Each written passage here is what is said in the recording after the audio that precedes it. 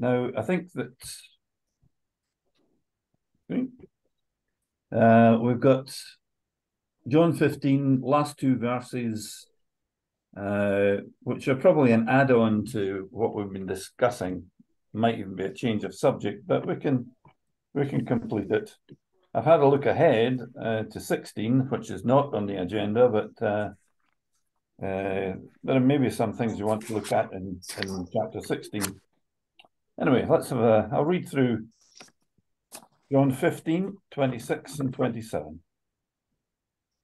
When the advocate comes, whom I will send to you from the Father, the Spirit of truth who goes out from the Father, he will testify about me, and you must also testify, for you have been with me from the beginning.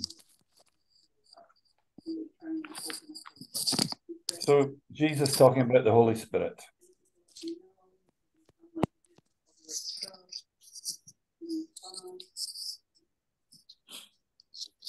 Jesus plans to send the Holy Spirit to us, and the Holy Spirit will come out from the Father to us, and he will testify about Jesus. The Holy Spirit, as far as I can tell, does not testify about himself, but always points to Jesus. That's, in a sense, that's his job, if you like. He's seems to me to be, in some ways, a kind of silent partner in the trilogy. How do you feel about that?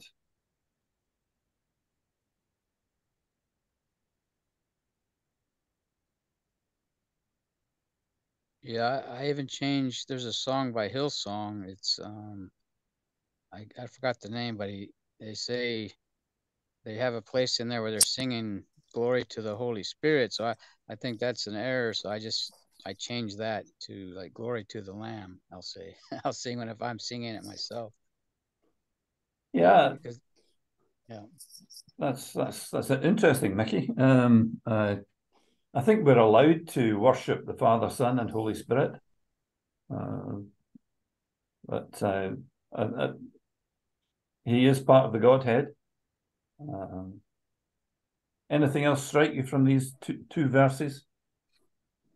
A very important thing, in fact. I'm sure we all know, but it is very important.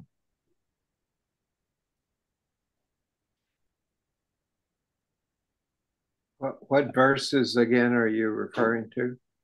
John 15, verses 26 and 27. The last two verses.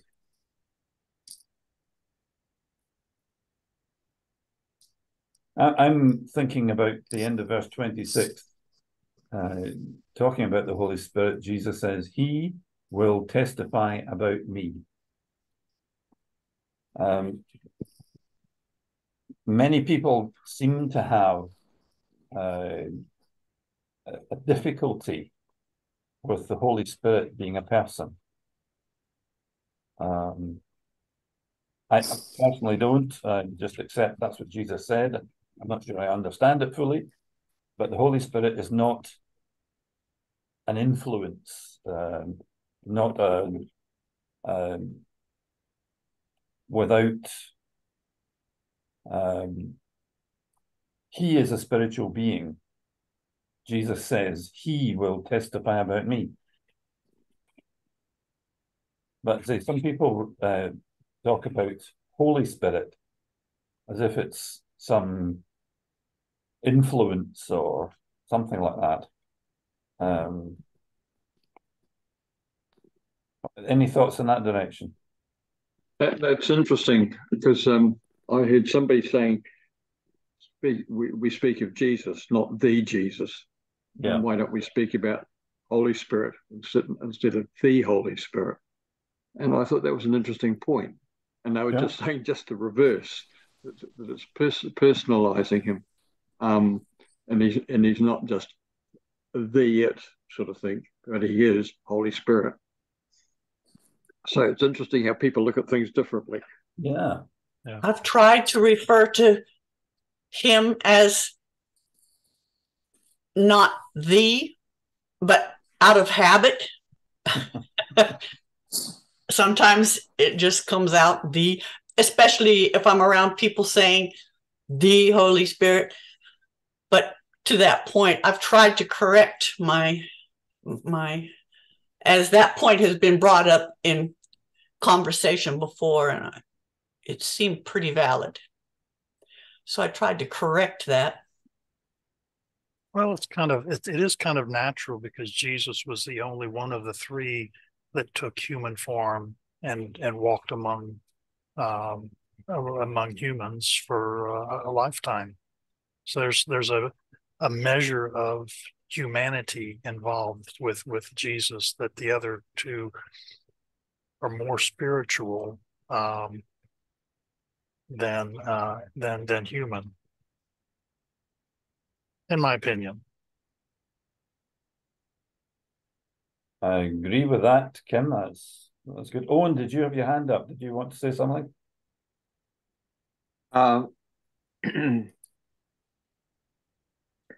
Well, Scripture teaches us that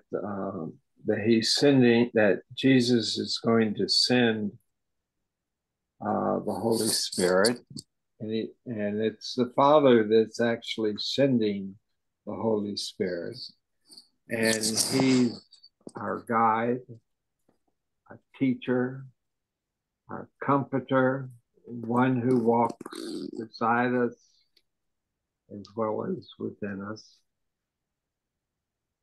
And to me, I look at him very much as a partner with Jesus and the Father.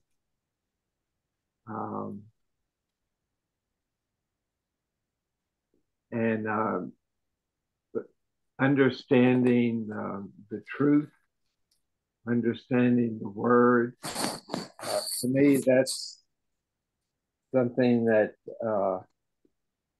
is always growing in my understanding. And I attribute that to, to him. The fact that we're in the vine is extremely important because that's the network that the Father has set up so that we can learn his ways. And it requires quite a bit of work on our part of grace and holding on to this is the culture of the kingdom of God, and that I want to learn at every level of my life. And so to me, the Holy Spirit is very, very important, very much involved.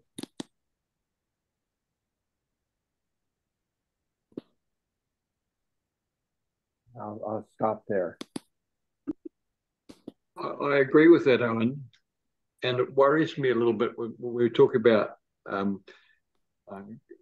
we can relate better to Jesus Christ because he is a man as well as God. And then I reflect on what's happened within the Church of Rome with Mariology, how their idea is that Mary is both the mother of Jesus and can manipulate him like mothers can, and is human and can empathize with us. But doesn't that betray a faulty image of who our God is? He knows everything. Both Father, Son, and Holy Spirit know everything about us. They know our full reality of our humanity, both good and bad. And so there's a sense in which to say we can relate more to one compared to the other of the Trinity is perhaps a slippery slope. as we can see what's happened in the Church of Rome. And I think all our human interpretations are probably faulty to a greater or lesser extent. I don't know a lot about Mary, and I know that she is very important to Roman Catholics, but I certainly don't have any great attachment to her. She's a saint of God. Praise the Lord. Just to return to the Holy Spirit, I'm just reading at the beginning of John. John says, this is John 1:33, and I myself did not know him, this is Jesus, but the one who sent me to baptize with water, God, told me, the man on whom you see the Spirit come down and remain is the one who will baptize with the Holy Spirit. I have seen and I testify that this is God's chosen one, and that one is Jesus. I think one of the things about the Greek translation is that there may not be a definite article before the Holy Spirit, the part of Holy Spirit. But the definite article is, it may be there, I'm not sure, I need to check, but it may be implied and translated as the Holy Spirit. Sometimes indefinite articles is a, and definite articles the, sometimes don't appear, but they're implied. The only thing I have a little concern about referring to the Holy Spirit as Holy Spirit is that, to me, not putting the in front of him depersonalizes him for me. It makes me, it gives me the impression that somebody is accepting Holy Spirit as an influence in their life, but not as a person. For me, that is. I don't have any great feelings about it, but interestingly, Jehovah's Witnesses call the Holy Spirit Holy Spirit. So that causes me a little concern. And that I'm sure that they describe him and they don't even refer to him as he, but he is described as an influence in the lives of a believer.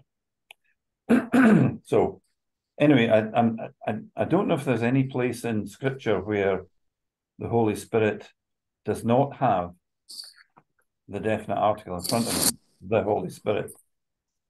But of all of the members of the Trinity, he is the only one without a name. Jesus obviously has his name. The Almighty God has many names, and he each reflect a different part of his character.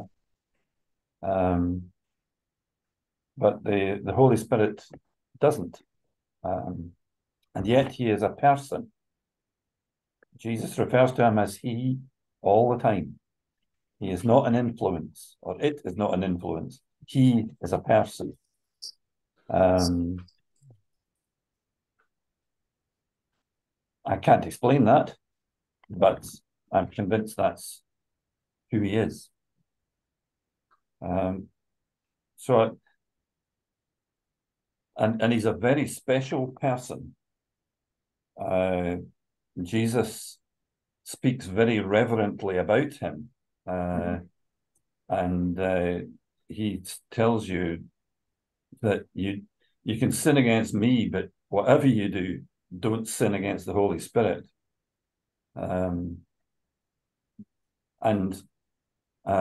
Anything that diminishes the Holy Spirit's importance, to my mind, is I'm a bit cautious about that. I wouldn't like to diminish his importance in any way at all. How does that sit with people? I'm very happy with what you're saying, Alan. Yeah. I don't know if it answers the question of whether it's the Holy Spirit or Holy Spirit or not, but I agree exactly with what you're saying, that he is fully God, he is fully personal, and he's critical. Yeah.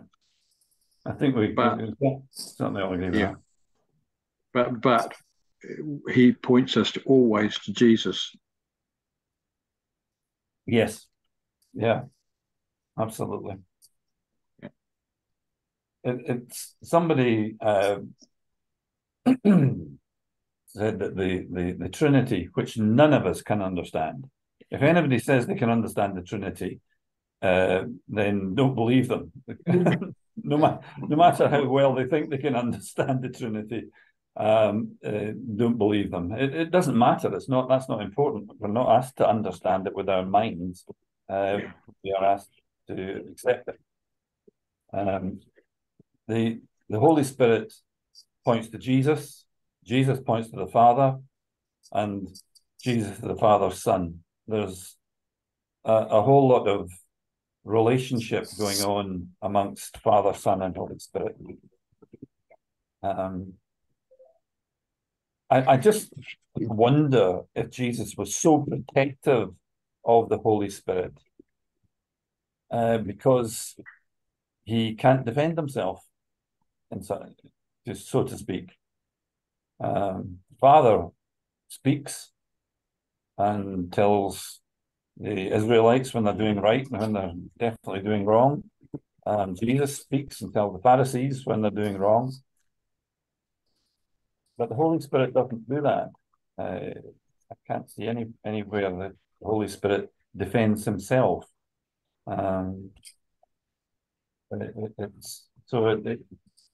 Jesus just may be saying, look, this person is a very special person, and you need to be especially careful when you're addressing the Holy Spirit. But that's just a thought. I've no scripture references for that. One other important aspect of the Trinity is that it rescues us from the concept that God had to create us because he was lonely. God has never been lonely. There's a three in the one. They're completely self-sufficient in themselves. They have no need of a creation at all. But they chose to create. They didn't have to create because they were lonely, or that they needed people, or that they needed humans to worship. They don't need us to worship them. They delight in our worship, yes, but they don't need it. Ralph, that's so good to hear. And totally agree with that. God needs nothing. There's nothing we have which God can't do without. If that's obtuse enough for everybody. He needs nothing. He gives everything. Anything we have from which is godly, it has come from God.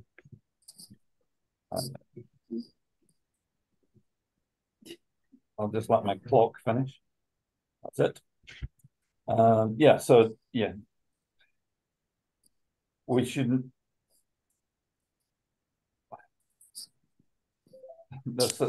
Somebody once said, we're basically worms of the dust and of no importance.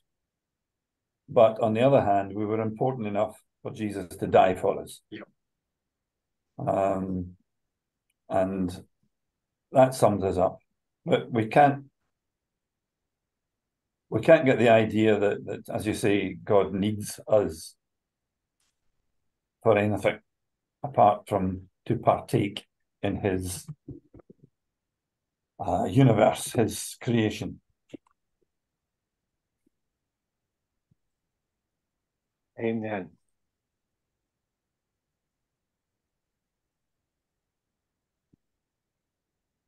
So the Holy Spirit is personal. And Jesus baptizes us in the Holy Spirit.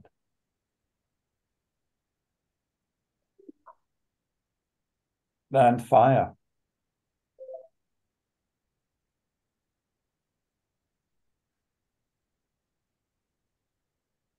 That's huge. More than I can explain.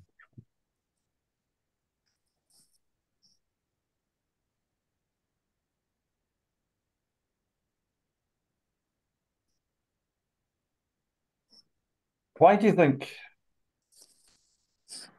Jesus had to send the Holy Spirit? Or what were the mechanics behind that, if you like? How did it come about that he sent the Holy Spirit to us?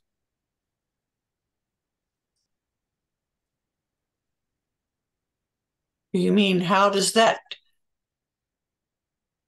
transaction take place?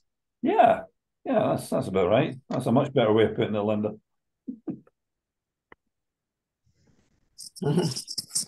I don't understand fully what you're asking. I don't either. So how do you know when we're right or wrong? It's a good answer. Do you mean how did the Father or Jesus send the Holy Spirit? Well, yes, he says here, when the advocate comes, that's the Holy Spirit, whom I will send to you from the Father. The Spirit of truth who goes out from the Father, he will testify about me. It's getting very close to the time that Jesus died and ascends to the Father. Why didn't Jesus baptize us in the Holy Spirit when he was still here as a human? It's kind of what I'm getting at. Mm-hmm.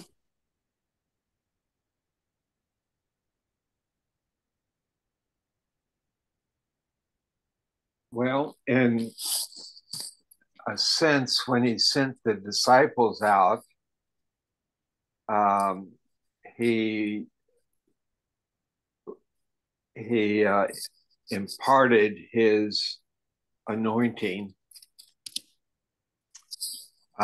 which is a little different than what he's saying about the promise.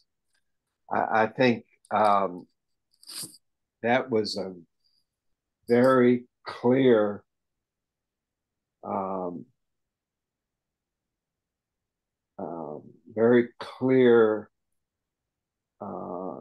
beginning of a new age where his people are not just, well, I think of, the prophets, for instance, they were, they were especially called out for a particular purpose. And now this is a time where Jesus is going to be glorified in all his people because there's we're becoming living stones built on a stone that was rejected by all, Jesus. And this was a new era. He gave a new commandment. He said, "A new commandment I give to you, that you love one another. That wasn't just a warm, fuzzy feeling that we give to one another, but that love sets free one another, that empowers one another, that dominates their life with one another. This was a new era when he was saying, wait for the promise that I'm going to send you. And it was a time for the church to be built, where we're the living stones, not just a group of people gathering in a temple, but we become the body of Christ. We become the temple of God.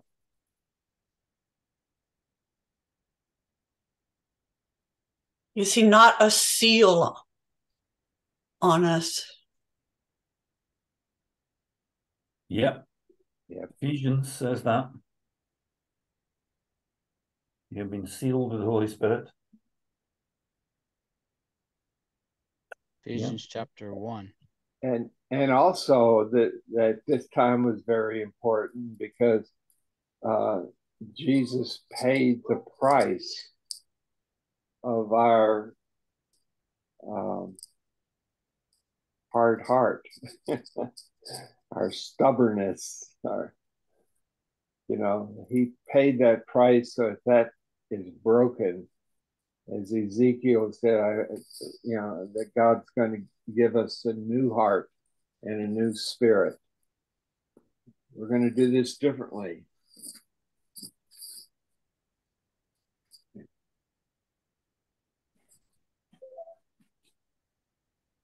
Yeah, I think also in the Old Testament it says Hosea, is it, that he'll pour out his spirit upon all flesh. Yes. So that's us. Psalm 66, I think that's makes mention of that. Yeah. So, yeah, the everything that Jesus was doing was fulfilling the Old Testament prophecies, and that's at the birth of the church. There was major prophecy fulfilled in the 120 who were baptized in the Holy Spirit at that point. They were true believers, and at Pentecost they were baptized in the Holy Spirit. So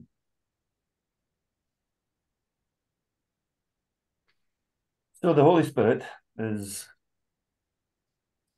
vital to us, to the church in general, and to every member of the church. We are born again of the Spirit.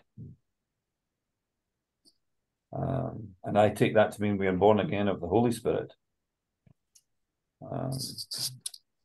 Amen.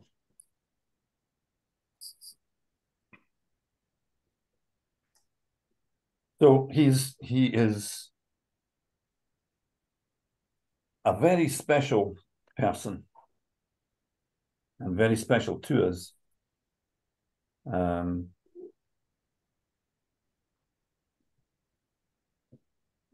We mustn't grieve the Holy Spirit.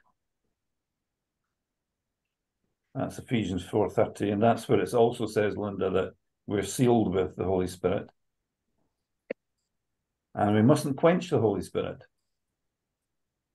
That's in 1 Thessalonians 5:19. So it's very possible, it would appear, that we can grieve the Holy Spirit. and we must take great care not to.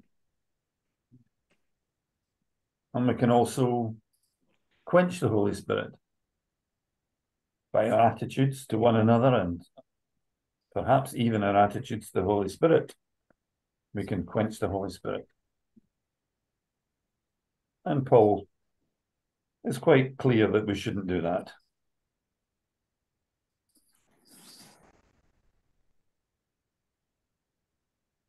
And Jesus said we should definitely never blaspheme the Holy Spirit or sin against the Holy Spirit.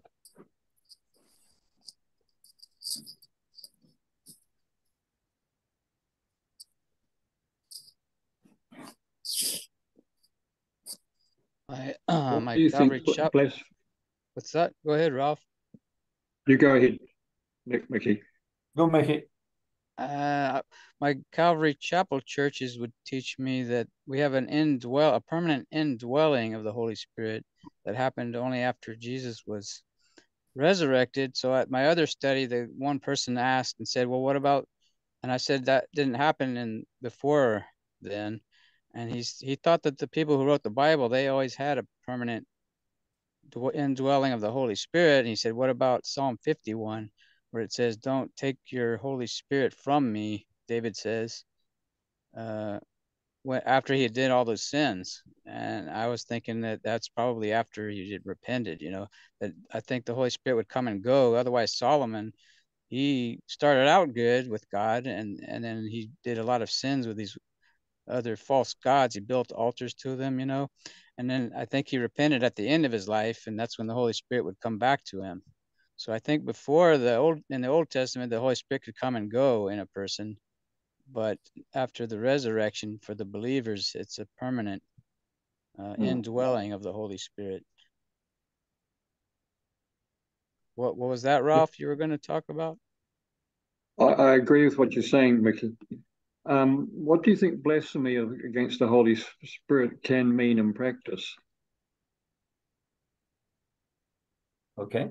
Any thoughts on that? Because Jesus said you will not be forgiven if you blaspheme against the Holy Spirit. And I am convinced he meant it. How does that sit with us?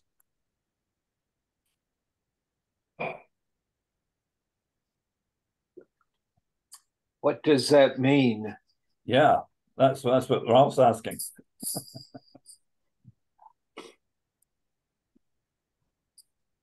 That's when they were accusing him of having a devil. When he had the Holy Spirit, they were calling the Holy Spirit a devil. Yeah. What do you think happened at that time? Because I think it is quite important.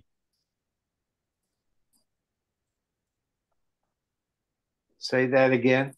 What happened at the time that Mickey's just mentioned, where the Pharisees accused Jesus of doing the works of God by the devil, and he said to him that sin against the Holy Spirit will not be forgiven. What was happening in the Pharisees that Jesus was so severe with them? I think for today, the equivalent for today would be those who reject the gospel. They're rejecting the Holy Spirit. And so it's acts of the Holy Spirit was the evidence enough that they should have believed that he was the Messiah. And instead they were saying it was the devil doing it. Yeah.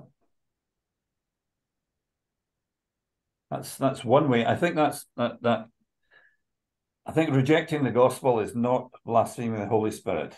Because I rejected the gospel, when I was an unbeliever, and that was I don't even, it doesn't even cross my mind that would be blaspheming against the Holy Spirit. I think it's much more specific and much more severe than that, and that's why it is so severe. Yeah, I think at the time that this in Scripture that you're referring to, the Pharisees were, their hearts were really closed to God. I mean, their way was the right way, and whatever Jesus was saying, you know, they were in defiance of him, and several times wanting to stone him and kill him.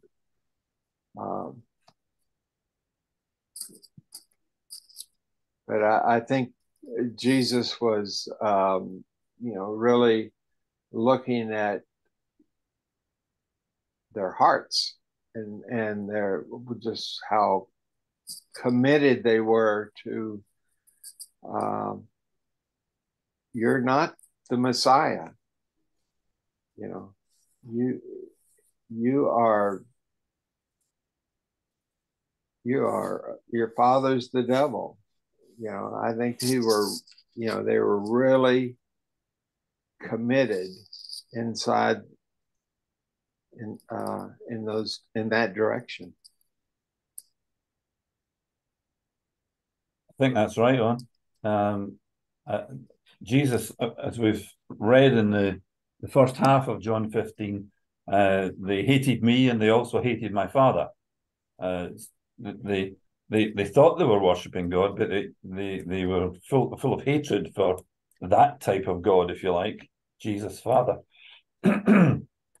My own impression is that the Pharisees saw the miracles that Jesus was doing. They actually recognized that this must be something special, but they were so jealous of him that they told the people that he was doing these miracles under the power of the devil. But they didn't actually believe that. They were actually lying deliberately against the Holy Spirit. And they would say anything to discredit Jesus. But I actually think they recognized this must be from God, and they chose to to say something terrible in order to try and discredit Jesus. And Jesus said, well, more or less said, you're not discrediting me, you're actually discrediting the Holy Spirit.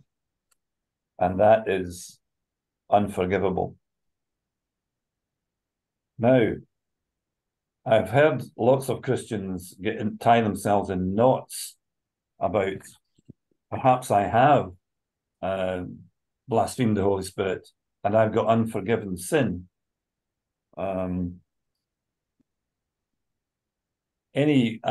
never come across any Christian who I could put in that category, no matter how badly they've sinned, because it's not something that anybody but the likes of the Pharisees would commit, in that they want their own way and they're prepared to reject God's way to such an extent that they would say this is the devil at work. It's not the Holy Spirit. So I would think there are very few who would do that. Bob gave me an example. I asked him once about this, and Bob gave me an example of what went on in one of the churches he was in. I think it might even have been at Sulphur Springs before my time. And he said there was this father and son who opposed him all the time. Whenever Bob would suggest something, they would oppose it and say, no, this is not for the church. And the Lord said to Bob, now, what I want you to do for a period is agree with this man and also his son, and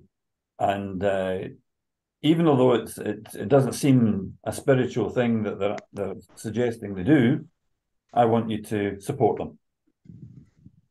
And so Bob would, in the meetings, the church meetings, he would say, well, you know, if we thought about doing this, they would say no, just because it was Bob who was saying it, and they would suggest something else, and Bob would say, okay, I think that's what we should do.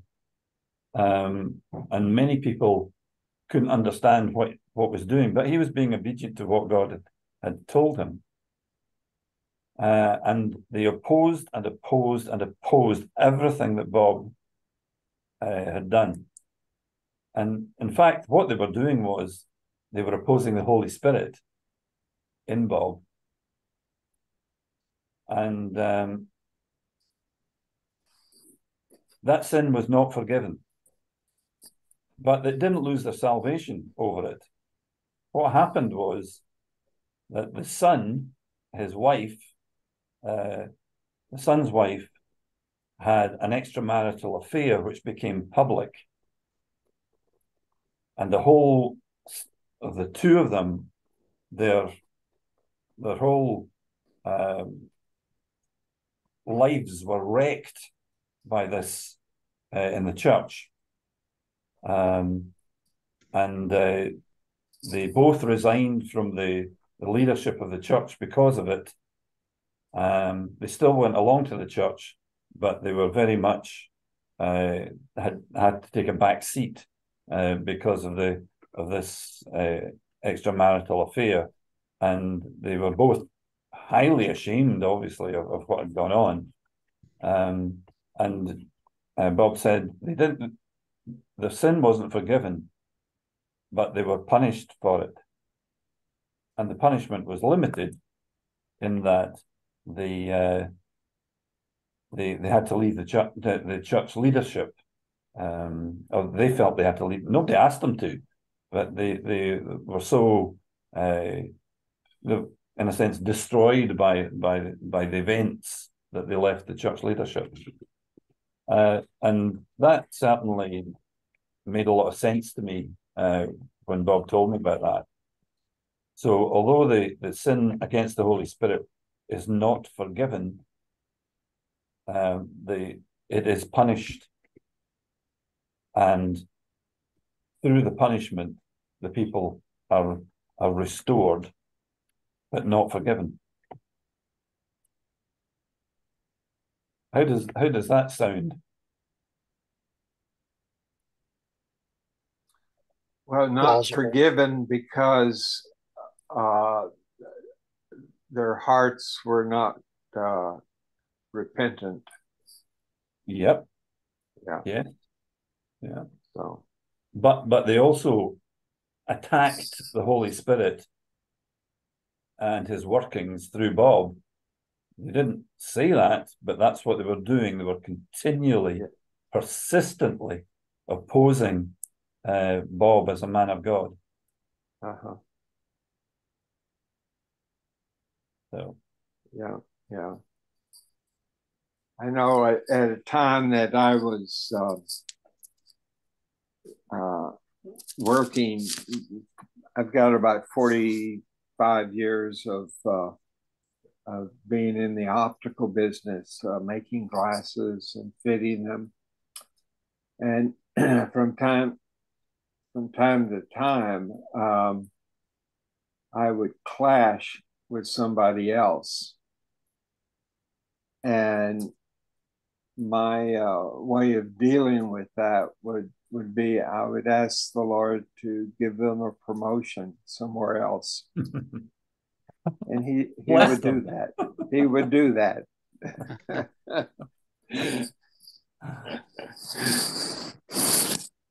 So you were blessing your enemies, and it worked out for the good there, didn't it?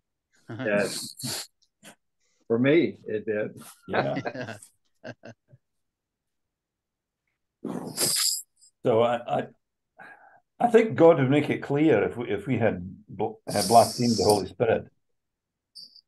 I think it takes a lot of resolve to blaspheme the Holy Spirit, but it can be done, and it's not something that we want to happen. I don't think it happens by accident. I think it happens, it's somebody who is resolutely opposed to God's workings, who believes they're doing the right thing for God, but resolutely opposing the workings of God and the workings of the Holy Spirit.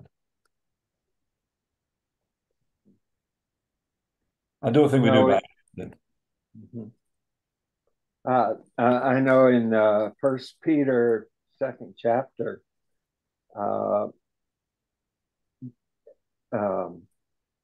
Peter says to the church, put away all bitterness, all deceitfulness, all false virtues,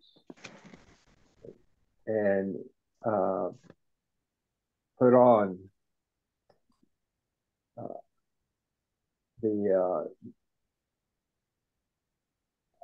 newborn. Well, let me just, instead of paraphrasing that second verse, like newborn infants long for pure spiritual milk, that by it you may grow in your salvation.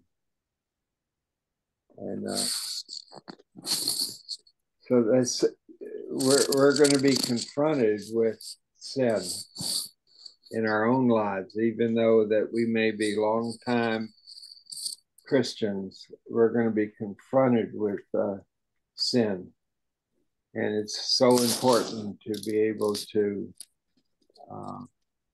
find repentance and the grace from God to be healed and stay involved with Jesus, because he is the vine. Amen.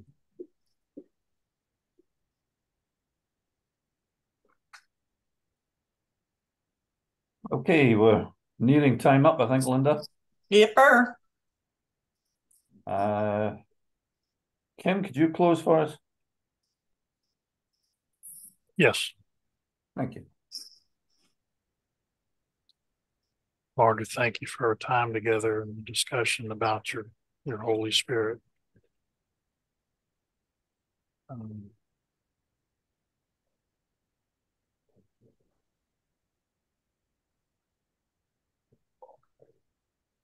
Help us to walk with the Holy Spirit in our days and our daily lives. Amen. Amen. Amen. Thank you, Lord.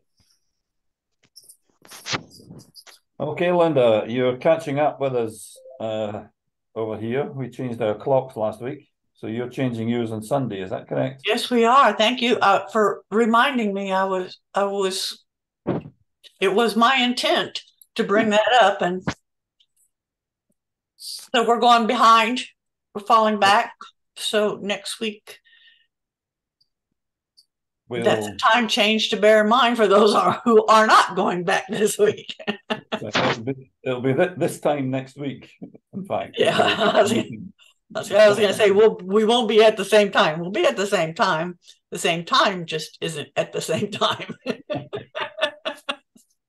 Glad you cleared that up. For this ignorant Southern Hemisphere person, that means that we'll be starting now. Yes. Correct. That's what fooled me last week. I thought you'd change your time. Yeah. When do you change yours, Alan? Last week. So I started early. Yeah. I started an hour ago, and it's going to be this time next week. Yeah. Okay. And along that note, I'm going to say I'm going to be out of town the Wednesday before Thanksgiving.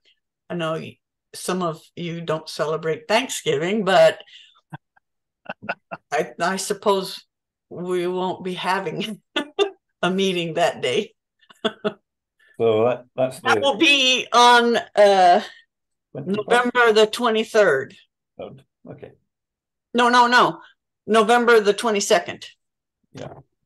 That particular week, and I'll send out the reminder saying there's no meeting.